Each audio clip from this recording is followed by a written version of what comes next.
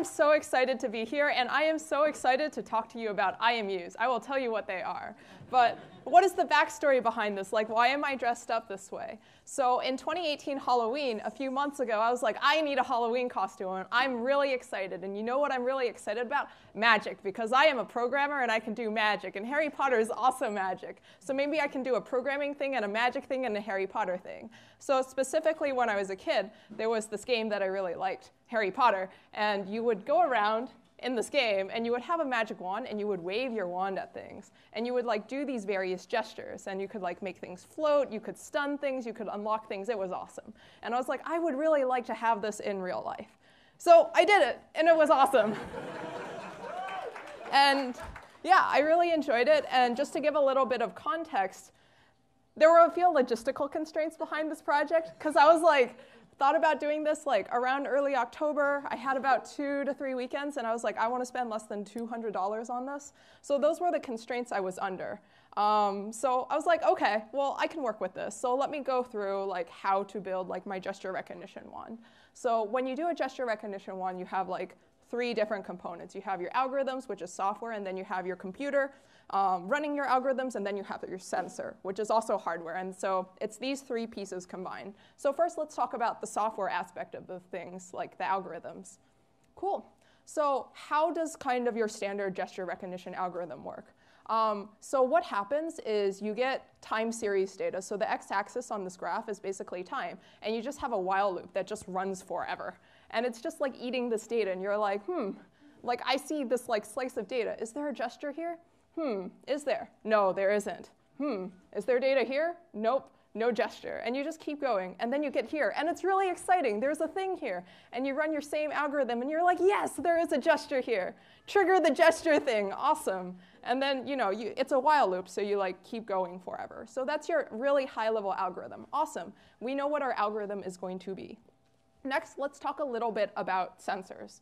So there are a lot of different sensors that you can use for a project like this. What I decided to use was an IMU, which stands for inertial measurement unit. It's basically an orientation sensor. It has an accelerometer, a gyroscope, and a magnetometer. And all you really have to know is it tracks like your position. Like this is a rabbit being tracked by a IMU. And it can detect like shakiness. It can detect your like direction of north. It can detect how you're like twisting things. It can detect a lot of awesome things. So I'm like, okay, IMUs, this seems awesome. How do I find an IMU? Because I'm doing a hardware project. Fortunately, there's this awesome website, Adafruit, and I went in and I like typed in IMU, and it came up, here is an IMU you can use. And I'm like, awesome, this is great. There are libraries for it. There are tutorials for how to wire stuff up. I like this. Documentation is great. So now I know what sensor I'm going to use. And finally, what computer am I going to use? What am I going to use to like connect all of this and make it all work? Well, so when you're doing these kinds of like hardware electronics projects, there are 2 large categories of computers that you can choose. So on one hand, you can use embedded Linux. So this is your like Raspberry Pi. And on the other hand, you can use like microcontrollers, which are kind of Arduino-like systems. And these boards look pretty similar, but they're surprisingly different. And the main difference is your Raspberry Pi loves Linux, and I love Linux. And specifically, like why do I love Linux? Well, because on the Raspberry Pi, I get my Python, I get my scikit-learn, so my standard machine learning stuff, I get my TensorFlow. Whereas on microcontrollers, the support for machine learning is a little bit less mature. You're like, maybe I can use MicroPython. Like I've seen some hacks for like getting TensorFlow to run on microcontrollers, but like I have 2 to 3 weeks, and I do not have time to like figure out how to like do snake charming or parcel tongue on like a microcontroller. So I'm just going to go with like a Raspberry Pi. Unfortunately, like the standard Raspberry Pi is like the size of 2 of my fists, and like this is my wand. It's pretty small, and I'm like, I need a small Raspberry Pi. So I like type into Google small Raspberry Pi, and like this Raspberry Pi comes up, and I'm like, awesome, I have a small Raspberry Pi. So cool. Now I know like a rough algorithm. I have my small Raspberry Pi, and I have my like IMU that I looked up on Adafruit. Cool. Now that I have these pieces, I need to put them together. So the first part, like I just follow the tutorial and I connect my IMU to my Raspberry Pi because documentation is great and the communication protocol is UART. And I'm like, I need to attach this to a wand somehow. Actually, first I need to like have a wand. And do I make it by hand? So I just went to Amazon and I like Googled like costume wand, and like this came up, and I'm like, awesome, this seems super easy, and I like ordered a wand. So I like took this and I like glued it to a wand, and I was like, yes, I'm done, except batteries are not included. I'm like, oh, I need a battery. So I like went and I bought a battery, and I like connected it to the Raspberry Pi. And then I was like, well, when I detect the gesture, like something needs to happen. Like, do I want my like lights to turn on? Do I like want to like build this giant fan thing to like blow all my pillows and like have them float? I have 2 to 3 weeks, so I'm just going to play a sound effect. So I ended up buying like a speaker. So this is a speaker, and I just connected over USB audio. So great, I finally have my thing. And like this is like a software engineer trying to do like mechanical diagrams. So I have this wand, and then I have the battery. And one of the most amazing things I realized was after I ordered the battery, I was like, the battery is the same diameter as the wand. So I just like glued them together, and then I like hold it, and it's great.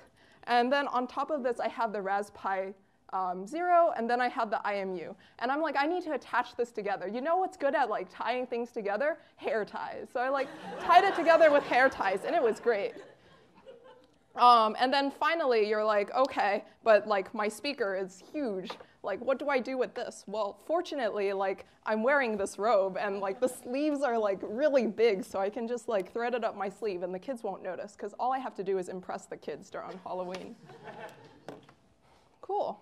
So this is a picture of the completed product. You can see like a big picture at the left, and on the right, I was actually like, you know what's more awesome than normal hair ties? Clear hair ties. So like that's why like you can like see the nice Raspberry Pi and everything.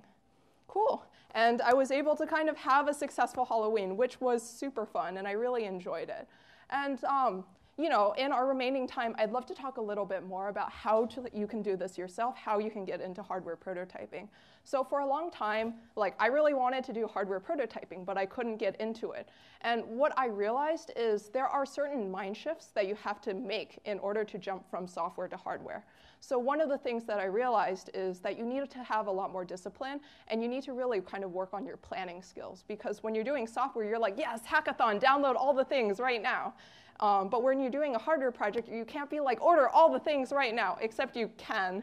But you're still going to have to wait for shipping. And that goes into my next point, which is one of the things I didn't realize doing hardware projects is you're going to be a lot faster if you just order all the things and then accept that you're only going to use half of them. This is kind of like your R&D budget. Like in software, your R&D budget is time. In hardware, your R&D budget is also money. And it's just a lot more fun when there's no pressure to like choose all your parts carefully. So once I made this mind shift, it was a lot easier to kind of go into this. But another thing that also really helps with getting into hardware prototyping is having more reference projects and having more documentation. So in the light of documentation, I actually have all the software for this project on my GitHub, software documentation. And on the hardware side of things, one of the things I dislike about hardware projects is people are like, let's talk about like the big pieces of it. And like you'll figure out the cable things by yourself. And I was like, I don't like this. Like, so I made this Amazon wish list that has all the cables I used, all the parts I used, even like the super glue I used. So you can just go to this link. This link is also on the GitHub, so you don't have to copy it down. The GitHub also has a link to the slide deck. But you can just like order all the things, and it includes all the cables. Unfortunately, it doesn't include all the tools. So you're going to need a soldering iron. It's not on that list. But we're just about out of time. And there are so many other things I am excited about that I want to talk to you guys about. So like, please find me afterward, or like email or tweet me if you would like to talk about any of these things or other things, or like tools, or basically all the things. So thank you so much. Really enjoy being here, and looking forward to an awesome Bang Bang Con West.